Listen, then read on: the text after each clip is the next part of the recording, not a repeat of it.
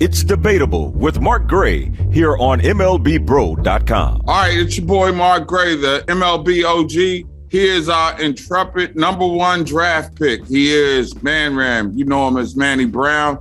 Here's the debate. Hey, man, I'm going to keep it real with you, man. I've seen a lot of fans do a lot of crazy things, but which is crazier? Is it the fans who jumped on Tim Anderson, or was it Anderson himself for flashing the double bird? Listen, man, I love Tim Anderson. This is nothing against the guy. He's an incredible player. I love him. Everything he does is good for the game.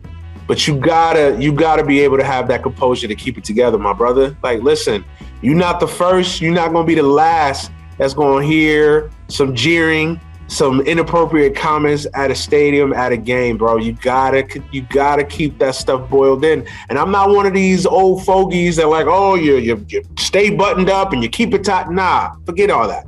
I get it. There's a certain point and a certain line that you don't cross as fans. But as an athlete, you also gotta keep that composure and you gotta keep it together, man. We seen this 2 weeks ago with Kyrie Irving, flipping the bird at Boston fans. Now you've seen it with Tim Anderson. I don't want this to be the new norm, especially for us. And you know what I mean when I say us. He's a face of the game type of player. But when do we start reining fans in and holding them for accountable? When you're under the pressure of a high-intense playoff moment like Kyrie Irving was, or in the throes of a bit of a slump like Tim Anderson was, I don't think you can judge that as his entire body of work. I get your point about what stereotypes are, but again, fans stereotyping themselves, man. So which is worse, the action or the reaction?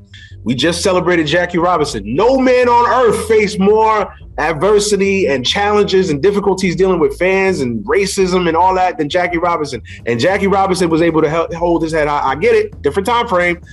You could do it too. You could survive it. The New York Yankee fans, you get a walk-off dub, and then they start showering the field with trash. Have Yankee fans or baseball fans in general simply lost their minds these days? Nah, I don't think so, man. Listen, Yankee fans, listen, and I'm not trying to defend because I'm a New Yorker. I'm a Mets fan. So listen, anything that knocks Yankee fans, I'm all on board for. That being said, man, again, man, with these sensitive athletes, bro, people are going to talk mess. You think you're the first visiting outfielder that's faced heat from fans in the Bronx? No, it's been happening for 100 years. I get it. There does cross a line. I don't think you should be throwing things at fans. I don't think you should be, again, if it gets racial, it gets personal, you're throwing things, that sort of thing. How much more personal does it get when people are throwing bottles at the opposition when the team has won the game in walk-off fashion? I understand, bro. We used to laud the Yankee fan as the smartest fan base in baseball, all right? I sat at the World Series in '96 and listened to them admonish Cecil Fielder saying things about his weight. You can't turn around on the inside fastball, Cecil, because your gut's too big. Classic stuff. But you know how you shut them up? You know how you shut them up? You know how you shut them up? You beat their brains in. Beat their brains in. Beat their squad's brain in. Yeah, but the Yankees have won the game. Why are you throwing bottles at them on the way off? I understand that. We haven't seen it ever. It's always been trash. Keep it moving. Beat their brains in. That's how you do it. When's the last time you ever seen a team walk-off celebration derailed by beer bottle throwing fans after you won? Hey, all I'm going to say is it's Yankee fans. This isn't exactly the smartest bunch here, regardless of the reputation.